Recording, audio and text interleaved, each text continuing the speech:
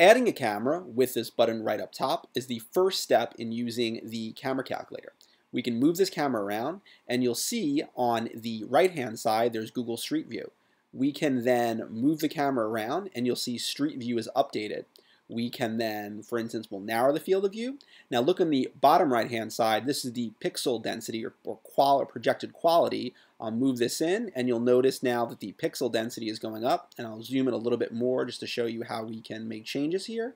So I'm going to go then across the intersection, and you'll notice that it updates it there, and I'll move over here, and we'll see changes depending on where in the intersection that is to see the potential pixels per foot or pixel quality. We can also select camera models. So for instance, I'm going to do a search for more than 4,000 manufacturers. I'm going to go through for IR, and you can scan through over here, and I'm going to pick, for instance, this camera.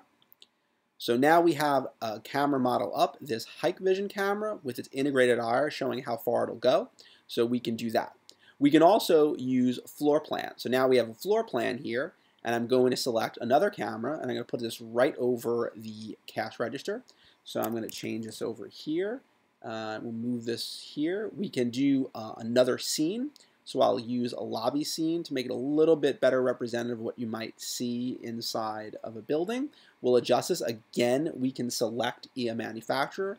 I'll go over here and select a different manufacturer, and let's say I will pick this. Let's see, I will pick here.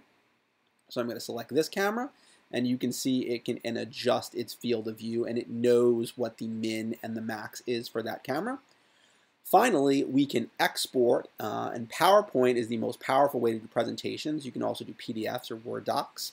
And here's what it looks like when you do an export. So we've got a camera up the block, these two other cameras, one on the floor plan, and in the PowerPoint, each camera has its own slide. So here's the intersection with that Hikvision camera. Here's the restaurant cashier with this axis camera. And every camera has a slide, which is a great way. And then, of course, you can customize it here. You can edit it. You can put in your information. And you can present it in an extremely effective manner. Thank you.